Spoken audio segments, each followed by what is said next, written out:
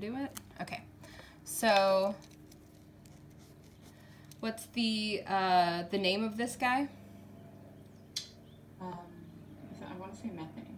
It is methane, but if you answered that on a test right now, what would you get? No. Covalent nomenclature. Oh, it's a carbon. You got it. The four. Tetra? Hydroxide or Tetrahydride. Hydride. Yeah. You got it. So carbon tetrahydride. So Jessica, you probably want to practice your covalent nomenclature.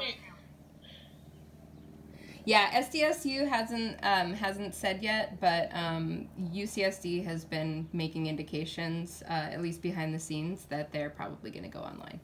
And that makes me sad because I accepted their offer for the fall. Yeah. Yeah. Congratulations, by the way, Steph. That's awesome. Thank you. Well, if you can take more classes at community college, they're cheaper. You can always do like hold off for a quarter.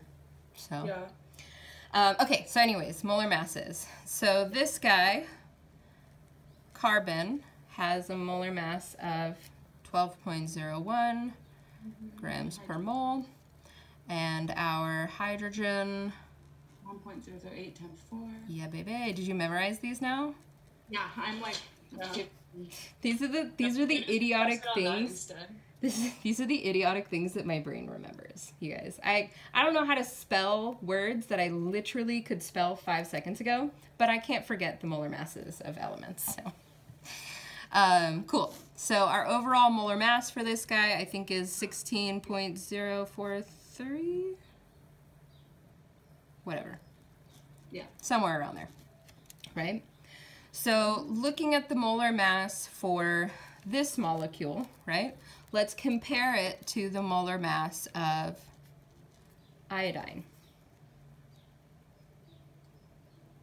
Okay. Move it to the left, like these. Oh. Is that better? Yeah. Cool.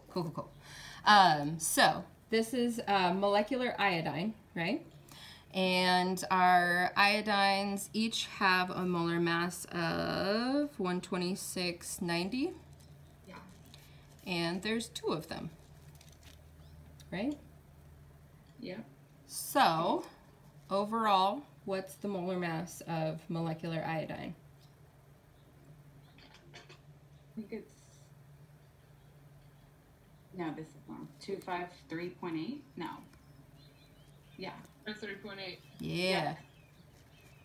Beautiful, right? So, just looking at how heavy this sucker is, right? Does it make sense why these guys would be more likely to condense than these guys? Mm-hmm. Right?